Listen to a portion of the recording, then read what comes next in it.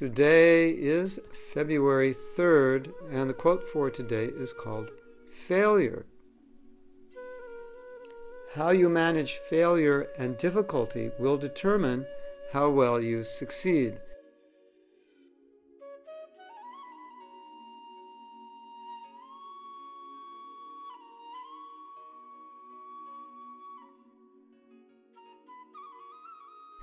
So you may have heard me say before that one of the problems that many people have with failing is that they identify personally with the failure, meaning they don't think I failed, they think I am a failure. And of course, as devotees we know, we're not the body, so certainly we're not failures. We're not our emotions, we're not what we think about ourselves. We're pure spirit soul, servant of Krishna. So certainly to identify as a failure is wrong, and is a psychological weakness or an emotional weakness in where one feels not humble in the proper sense, but one feels a lacking, or one feels that they're very bad. So if they do something wrong, they think I'm a failure. Now, one of the amazing things that I've discovered is that oftentimes we cannot succeed at something, we cannot understand how to succeed at something if we don't first fail at it. Now, we don't want to fail, we always try to succeed. And there's a nice story. There was a general who had to make a decision, and no general had made this decision in 10 years.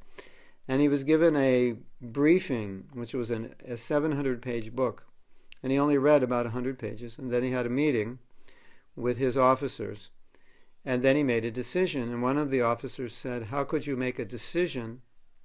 You've only read 100 pages, and we only met for an hour and a half." And he said, "No one has made a decision for 10 years. The only way I'm going to know if this decision is right or wrong is to make it, because if it's wrong, I'll find out.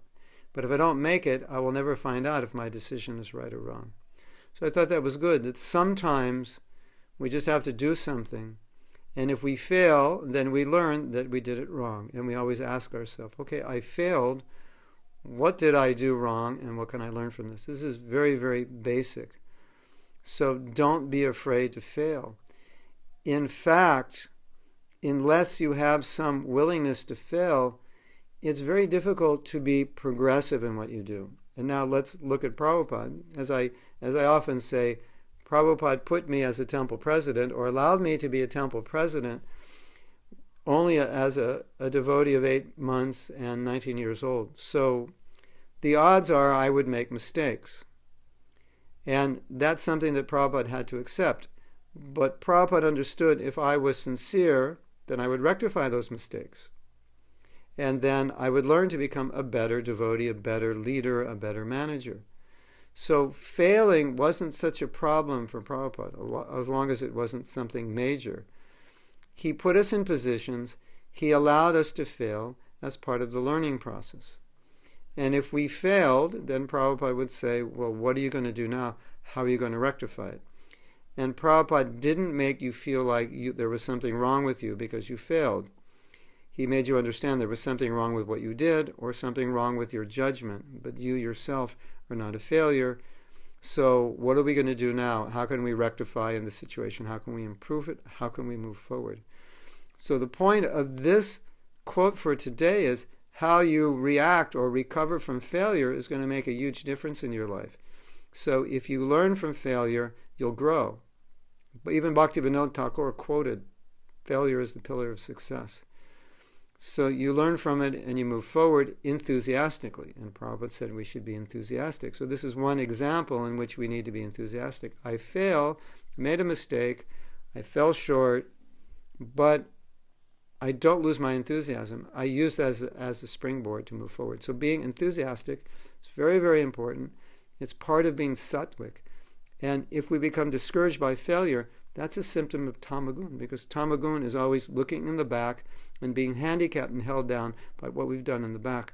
Sattvagun is learning, it's knowledge, it's illumination, and it's moving forward with determination. These are qualities of sattvagun. So if we're enthusiastic, if we're determined in spite of failure, then that's sattvagun. Now, one last thing about failure. There's a saying The only people who fail are the ones who give up. So if you failed, but you haven't given up, you're not a failure.